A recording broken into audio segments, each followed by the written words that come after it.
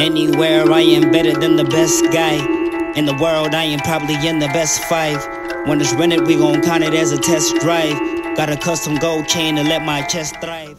With that being said, you need to tell the truth. Even you as a rapper who's coming up, like, in fact, don't stress yourself with trying to be like North Guard. North Guard is fresh. She's the North Guard, bro. You're not the North Guard. So don't try to be the North Guard. Where are you from? Speak about the struggles of the people that are going through what you're going through, where you're from. Don't worry about impressing the North people or whoever you're trying to impress. Like, actually get the people behind. Like, man, damn, yo, I could say it like a lot, you know. But it's so important because then you don't have to stress. If you're saying like, yo, man, I'm taking a taxi, same clothes in the wardrobe, same chores I need to go rob.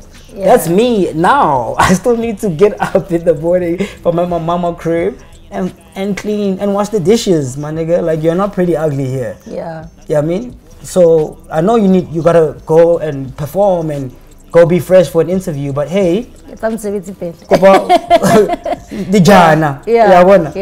situation. So it's like, people need to know that, like, you're a real person, and I don't have to have like cameras and a reality show for me to show it to you. I can tell it to you in my music, because I think people mess with what they can relate to. If people, how many people in South Africa are catching taxis every single day in the morning? All of us. Everyone. Know? Yeah. You know what I mean? So it's like, if I'm saying, yo, I'm in my Bentley. Yeah. You know what I mean? It's not even a diss to Casper. It's like, do I expect the person like in a taxi to relate to it? But I'm also not saying don't give them aspirations to be fresh. Because also let them know that, yo, when I'm saying this is an aspiration. I'm not saying that I'm in a Rari. I'm saying like, yo, this is what I aspire to have, but this is not how I actually live. You know, that's very important. You know, you don't have to post it on your gram, because on your gram you get to post what you want to post. So unfortunately or fortunately, people are going to see what's good. People don't want to post up their scars for you to ridicule. Like, if I'm posting up something that I put effort into, and someone can still come and diss it and still say retire, aren't you tired? Imagine more about your demons. Imagine more my demons now. You know, they're gonna be happy. You know, so it's like, you just gotta put on a brave face also as a rapper. So unfortunately, you need to let them know that, yo, even through the midst of what I'm going through, I'm still fresh, you know. I had a long ass day before this interview. So much is going on, but like, I'm here doing my job. It's not even a job. Like, this is what I love. You know, I'm actually chilling with a person who I actually admire and like chilling with. I love having conversations with Precious. You know, so, but it doesn't mean that I don't go through life. So rappers speak about what's going on in your life. You know, and people, and don't worry about being #1 now, dog. This thing is a journey. You know, don't start now and think if in a month if I'm not on, it's over. So you really got to put in the work, man. How do you keep going? You know, how do you keep going when you reach 10 years, 11 years, and it looks like it's the same cycle? And things are not moving, you know. And I can imagine when you signed to Ambitious, you probably had a little bit of a relief to say, okay, at least now I don't have to like do everything myself, you know. Then you come to learn that actually you never stop doing anything for yourself. You know, you're speaking about how you had plans to do different things and stretch out the album. Apart from the label obviously coming on board resource-wise and maybe hands-wise, why didn't you carry out those plans? Was it because, one, you wanted the bigger machine to assist in coming through with those plans, or because it's not like you can exactly go out and start your own tour without Ambitious approving, or vice versa, you know? So those plans that you had for Egypt, why is it that you did not push through or carry through with them? I mean, there were plans that I think were going into May, and I was still waiting for, in my list of 10 things to do, I was still waiting for 9 of those things to be done from last year May when I was signed, you know. And so it's like, I could do the tour, we can plan a tour, but it's like, but I have all this infrastructure behind me, actually getting support to do this thing. But it's like, you know what, to realistically be speaking, you know, there's like 18 18, 19 when I was there, artists, you know, and the majority of us have the same team. People are gonna catch L's. A lot of people are gonna catch L's. So a lot of my plans, I was still waiting for authorization on the plans, waiting for, we need capital to get the buses to go Dala, we need the merch to go, wait, a lot of waiting. It's like, nah, and I couldn't do it. It's like I personally work way too hard to be chilling here at home, waiting for a booking to come. Like, and then, nah, I wasn't about that. It's like, when I was on my own, I knew, like, if something wasn't done, it's because I didn't do it. For me now, it's like things weren't getting done. It's like I was expecting things to be done. I was expecting by now, came April, we should have been on the 4th, 5th single, visuals wise already. But like I said, 19 artists, we dropped 5 albums in 2 weeks. Have there been people that have approached you since leaving Ambitious? Because there's always the people that are like, no, I can do better. Come work with me. Have you had some offers where people are like, no, come through. A lot, yeah. Let's work. Yeah, I have. Some of them I'm in talks with right now. Some of them not necessarily. But being in the infrastructure of the label, I do realize like what artists need. Unfortunately, independently, it's going to be very hard for you to go get yourself played on every single radio station. There's 240 plus radio stations in the country, and they're all in different regions, community to big, and it's like if you're fighting like me, like I was fighting Metro FM, play me, it's like, dog, it's like, Maji, we have first 30 or 40 top charting artists that we need to choose from, and then we still need to choose another 40 from the international list, and then like from like the indies, there's Casper, there's Ambitious, which is an indie, there's Mabala, which is indie actually, Galawa, which are indies. We still have all these people to play, and you want us to play you. Come on, bro, what are you, don't waste our time. That's what it is. So it's like, don't focus on Metro. Like, they'll play you when it's important to play you. When it's like when they know that yes, people want to hear this guy, people are demanding this, and like you're arcing it up everywhere type situation, So then, dude, there's community radio stations everywhere.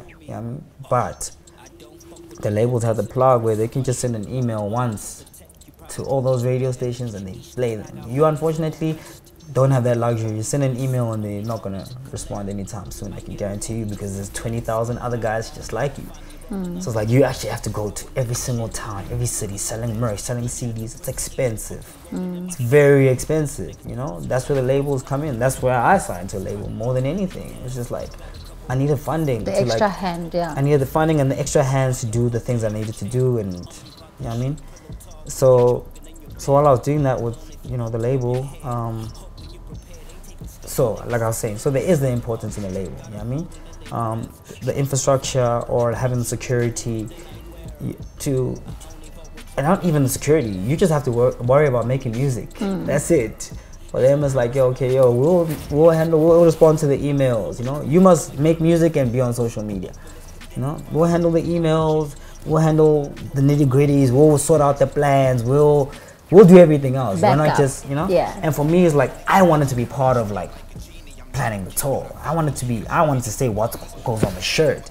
I wanted to say, let's discuss the album cover together. What's gonna go into the sleeve, based on like based on like the title, everything godly yearns patience and time. What are you guys saying?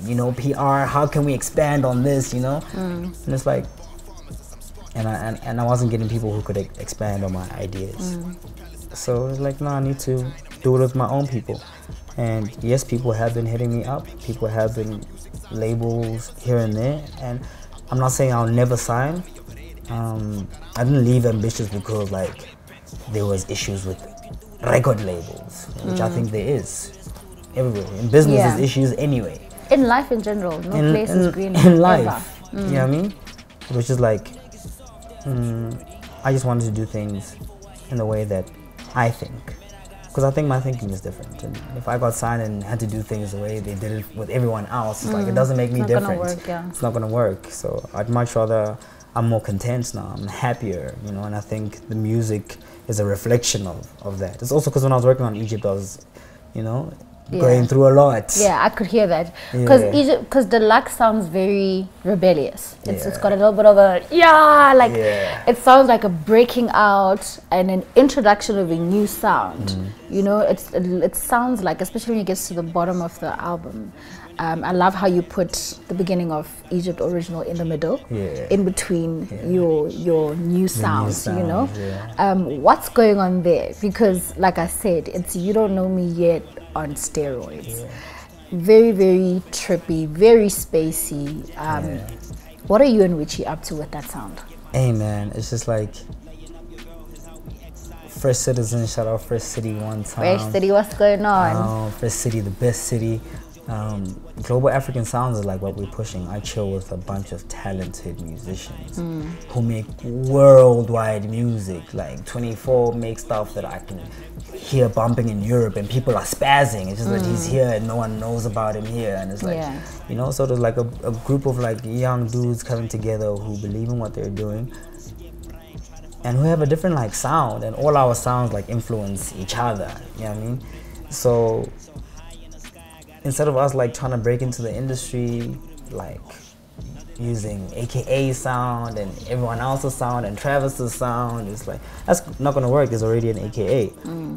Yeah, I mean, I don't think we need like another AKA. We need other AKAs and different variations of it, like take inspiration from him, do you, be inspired to completely change what he does, you know? Don't go and like copy and paste exactly what he did. Same type of beats, you know, name dropping the brands, you know, you're the super mega, and like you're 17 years old, you're not the super mega. Why are you making music like that, you know? So it's like, yo, people like actually want to hear the stuff that we have to create.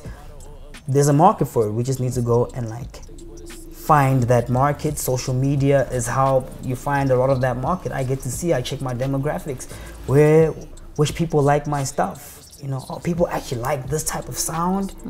But there's actually a market. I used to think like, yo, when I was doing You Don't Know Me Yet and The Ugly Truth before that, I thought there was no market for the song. It's just like, I'm just putting it out there and let's see what happens. It's like there was a demand for it, and it's like, okay, cool. Then we put out Egypt, and it's like, now there was a demand for this newer sound, and it's like, but the old people were still like, oh, we want that old stuff. So it's like, I had to find a way to like fuse the old, and it's like, yo, let's get more melodies on the songs. Let's make it more audible.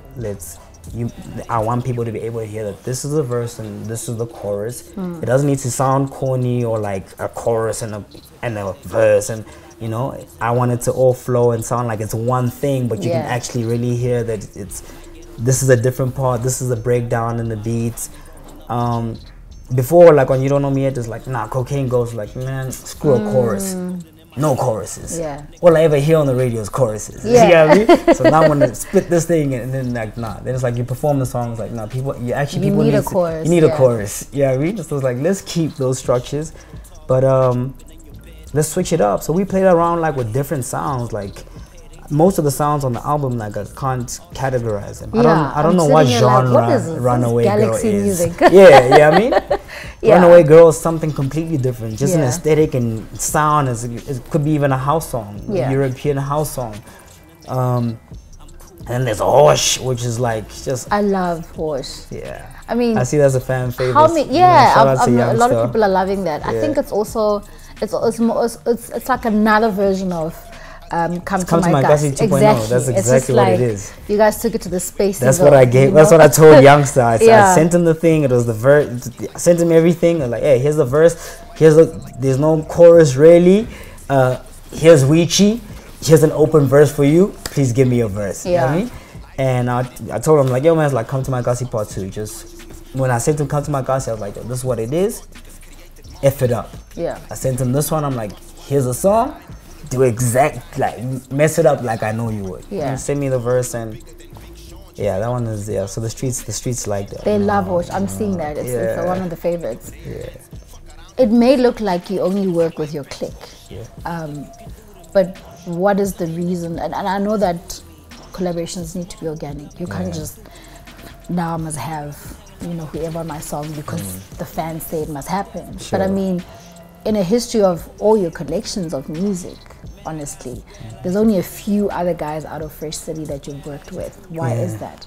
Particularly with Egypt Deluxe as well. You came out, it was still you, and 24 here, and a little bit of a youngster there. You know. And Wichi's rapping, we'll talk about that. But yeah, man. You know, why does it look like you're only working rappers with must Fresh watch out City? for Wichi.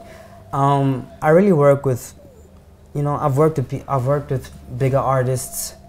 You know, worked with Vusi Nova. Yeah. Been on a song with AKA and Ecstatic, 2012, Ammunition, Mr. Salvin, you know, and then like the gradually big artists, Shane Eagle, you know, and it's like, and Shane is like my boy, but it's like, because we're not together all the time, he's not available to do the song all the time, you know, it's like it took away from the organicness of like what I thought like the song should be, like two guys from the East, you know, shooting this video claiming that, yo, we even shot the video in the East. Like, yeah, the East is just as fresh as any other place, you know what I mean?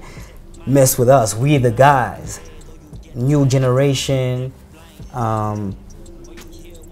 Yeah, but like I felt like, I didn't get support from that, you know what I mean? It's like, we performed the song all of once, you know. And this is after a music video was shot, after marketing was done, you know, all of that stuff. That's money.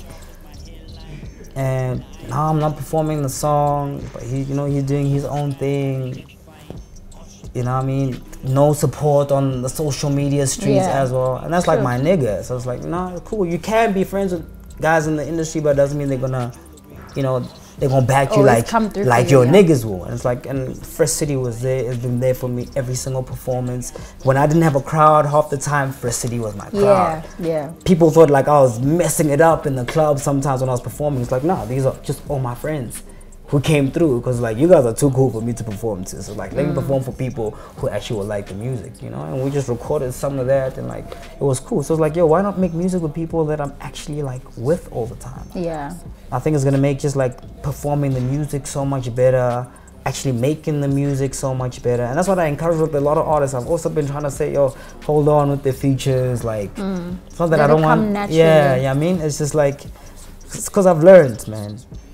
You know, so, but youngsters like my dude. I just, you know, every time we come together, chemistry. He's always the first guy to send the verse back. I'm like, you know what I mean? Exactly. And you know, a lot of people get sent the beats. Actually, you know, you think that I actually don't reach out to guys for features. You know, I have kind of. And it's like, that's another reason why Fresh City are the guys, because like, you know, you send a guy a beat, and then like 8 months down the line, you're still waiting for a beat. You know? I won't name drop, you know, because people get touched when you name drop. It's cool. But that's what it is. You wait forever. You see you in the streets. You don't get your. We'll get that work. We'll get that work. You know, I've been having those combos with Cooley for the past 12 years. I swear to God. I like Cooley's one of my biggest inspirations. You know what I mean? And it's like, yo, I'm doing pretty, yo. Trust me, son, we're gonna get this work. And I don't want us to get this work now after this interview type situation. Like, if it happens, it happens. It's like, but either way, I'm like on a completely different like mind frame right now. You know, even musically, like what I'm trying to do with it, and like who I'm trying to align myself with. It's just Fresh City. Where to from now? I mean, Egypt Deluxe is out. I heard you talking about making Look Like a single. Finally. Look-alike, Smoke or Low Carrots were actually supposed to be singles on the last project. But they still, like you said, somebody just heard it now. So I think you should totally go forth with it, you know? So where to from now? Egypt Deluxe just dropped. I think we're kind of sitting on a little bit of a suspense, because we're like, okay, so he dropped Deluxe, okay, so what now? So we need something to jump to. We need to do something where we're like, oh, okay, we need to land, because now we're kind of like floating. So what's next? Egypt tour, definitely on the way. You guys have seen the Egypt merchandise. It's on, you know what I mean? You see it on the timeline. You know, go check out the gram, Priddy_Ugly. The merchandise is there. We're planning the tours now. We've been shooting the visuals. Carabao short film on the way. I didn't want to mention which short film, but Carabao the movie is coming out, and that's crazy. I think that's gonna be fun. People are gonna see me do like a lot of fun stuff. You know, like I sorry to divert again. You know, like I've been quoted a lot saying I don't listen to Kendrick Lamar and I don't listen to J. Cole. Yeah. It's because like I don't. It's like I've heard their stuff. Like, yo, they dope. I move on. That's just what it is. You know what I mean?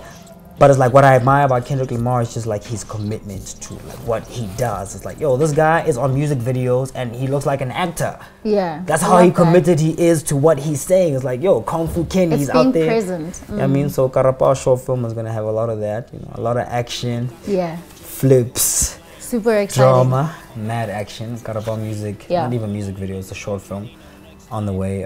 We started shooting that already when I was with Ambitious, but you know, that's cool. I'll be releasing it very, very, very soon. Yeah.